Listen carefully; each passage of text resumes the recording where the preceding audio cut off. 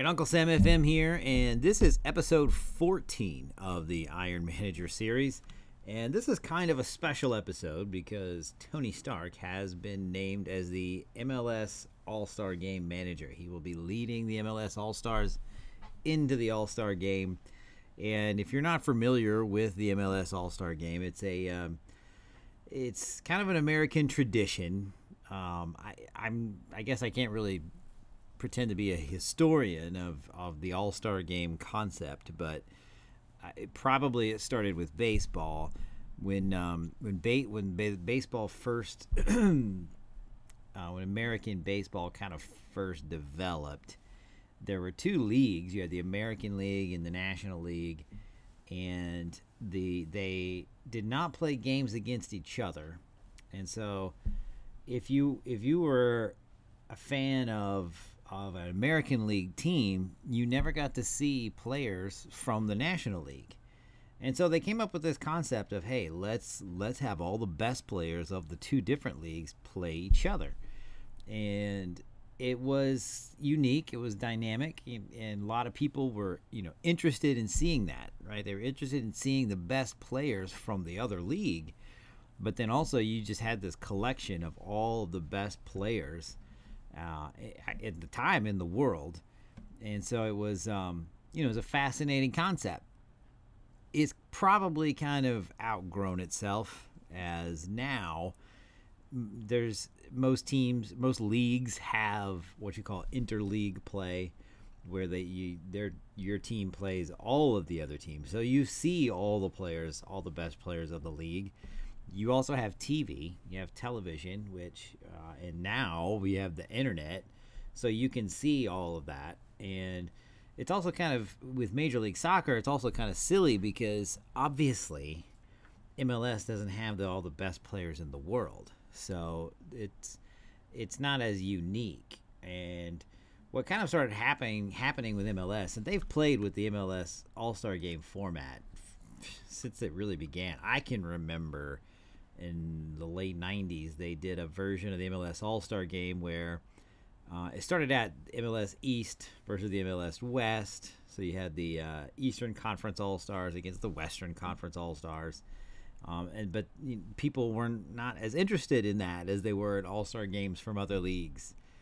So they started having all the best American players versus the players, the international players. And that really, I think they did that 1 year, and it was really kind of lopsided. The American team won. I'm wanting to say it was like 6 or 7 to nothing or to 1, but so that really didn't work. So they went back to the East versus West. Early 2000s, they actually played the U.S. national team, and that was not the full U.S. national team. But I do remember, actually, though, Landon Donovan played with with the U.S. national team, and Preki, DeMarcus Beasley. I can remember that game. I believe the MLS All-Star team won 3-2. And then 1 year they brought in Chivas Guadalajara to play against the MLS All-Stars. And then they went back to the East versus West for a couple of years, I think.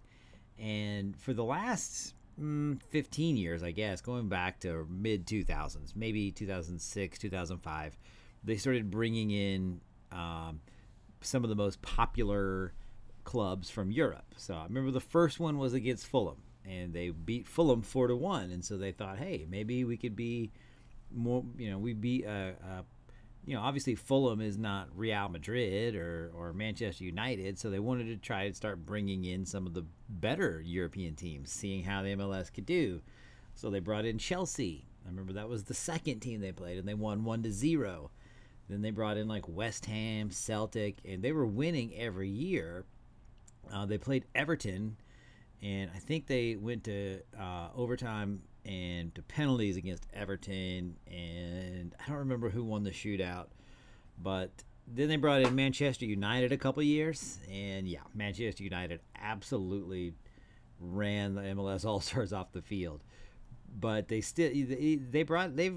been somewhat successful. It's been a pretty some of the matches have been pretty even. And, you take out those Manchester United results. They beat Chelsea again. I remember they beat Pep Guardiola when he was with Bayern Munich. They beat Tottenham. I think they lost to Arsenal, but it was a good game. But again, the novelty of that has kind of started to wear off. And so what they were going to do this year was play against the Liga MX All-Stars. And what you're starting to see right now is a lot of cooperation between the MLS and Liga MX. I think they're trying to, through competition, through competing against each other, improve the quality of both leagues. Right now, MLS is getting better. They're probably still not at the level of Liga MX. The reality is Liga MX, Mexico just develops better players, more better players. Their player pool is deeper, I guess you could say. So because of that, Liga MX probably a step ahead of MLS, but they still see the value in competing with MLS, especially now since MLS is bringing in some big name designated players. And so that was gonna be the All-Star game this year, but obviously with what's gone on with the virus, they've decided to cancel that. And so that was really also kind of why I decided to do this episode. We are going to play the 2020 MLS All-Star game. Now the game, SI did not know far enough ahead of time that Liga MX was going to send an All-Star team, and so I will be, the MLS All-Stars will be playing against who are they playing? Sporting from Portugal. And my squad, for some reason, I only have 18 players. I don't know why that is. There's supposed to be way more than that. But it's my team is decent, not great. We'll go see if there's got to be a way to look at the team. Yeah, here we go. I mean, there's some decent players. I have one player from Nashville's on the team, Walker Zimmerman. So he's a good player. Looking at the rest of the team, it's not great. My goalkeeper is Andre Blake, who's okay, but there's a lot better goalkeepers than him in the league. Gonzalo Martinez is okay. I do have Joseph Martinez from Atlanta United. He is one of the better attackers in the league right now. We'll look at him real quick. So he's, if I win, he is probably going to have to contribute. He'll score my goals. He also looks angry in that picture. Just look how mad he looks. Hopefully he carries that anger to Sporting. Ezekiel Barco is okay. He's another Atlanta United attacker. So, but then I have a very shallow bench. I don't have a right back at all. So I'm having to start Ali Adnan on the right, and he's an Iraqi player with Vancouver. Formerly with Atalanta. So that's my situation.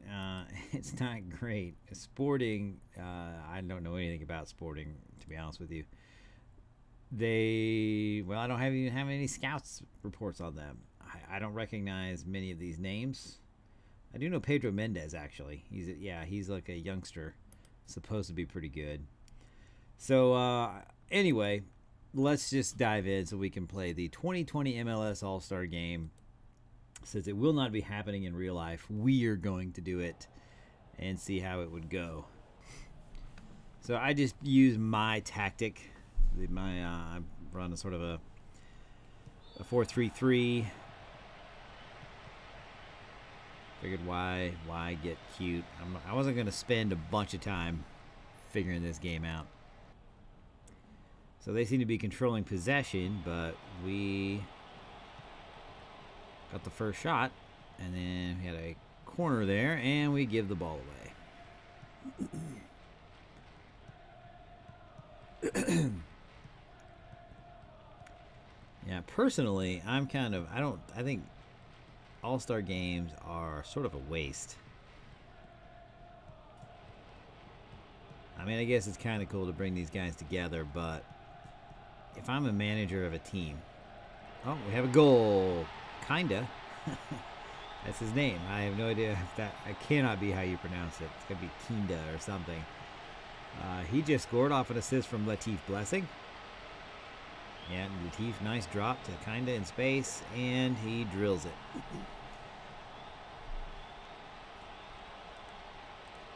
So yeah, if I'm a manager, I don't want any of my players in this game.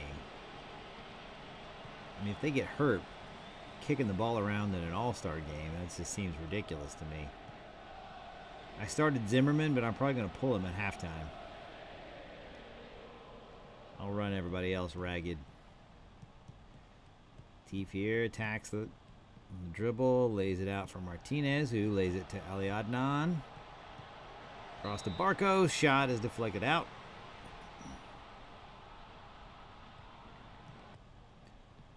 Alright, Sporting trying to put something together here.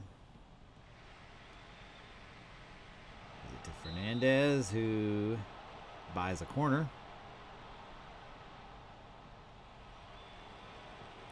And Martinez has it on the counter. Here we go. Martinez attacks, lays it in, can't find his man. Gonzalo Martinez with the shot into the keeper's hands.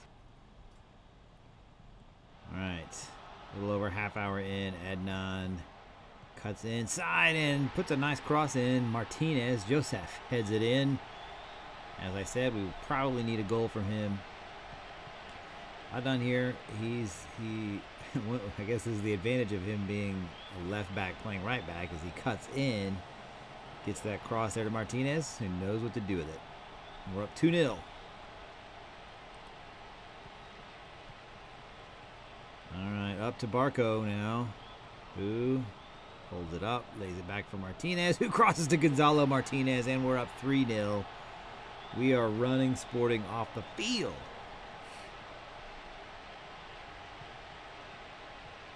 Martinez there just cut right between two defenders. Gives it to his fellow Martinez. Alright, Sporting going to try and get something before the half here. Lays it through to Spooner, but Blake can't pull it in at first. Alright, so I only made one sub. I did pull off Walker Zimmerman. Make sure he's does not get hurt today. I brought in Aaron Long. I guess I should be. He's my only center back, my only other defender on the bench. So I guess I better hope he doesn't get hurt. But I mean, if he does get hurt, I'll just throw I think I've got a defensive midfielder I can put back there. But I mean, I want to win this game, but I really don't care. Barco takes it off the defender's feet and then puts it in the net. We're up 4-0. We are coasting.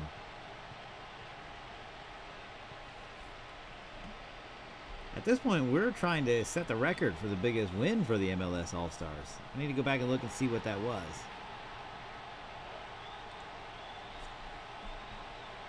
I think the win against Fulham, the first one, was a 4-1 win.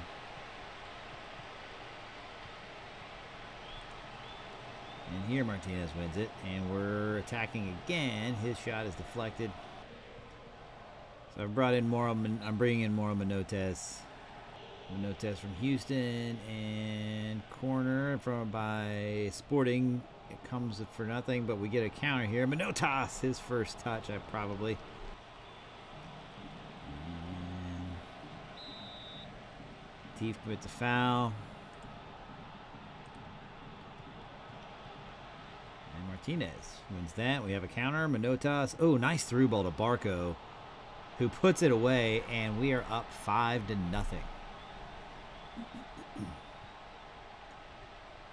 I don't know what last year's score was in the MLS All-Star game, but this I think would be the biggest win for the All-Stars.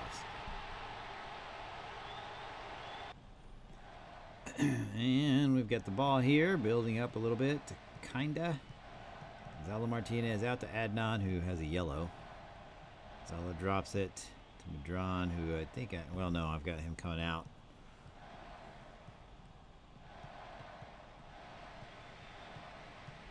Long puts it up to K. His cross is deflected out for a corner. Ooh, had a shot there while I was making that sub, but all right, so 79th minute here. We're kind of just seeing things out. Brought Blake off for Daniel Schmidt, who I don't even know who is. And there's Manotas into the area now. Oh, I thought for a second that was in. But his shot rattles off. All right, and looks like this will probably be the final moments, although there is time here for one team to get a goal. I'd say this was a pretty thoroughly dominating performance, even if we give up, even if Sporting gets a consolation here. We're going to win this thing comfortably. And yeah, there we go to Adnan. Morris, kind of shot is wide.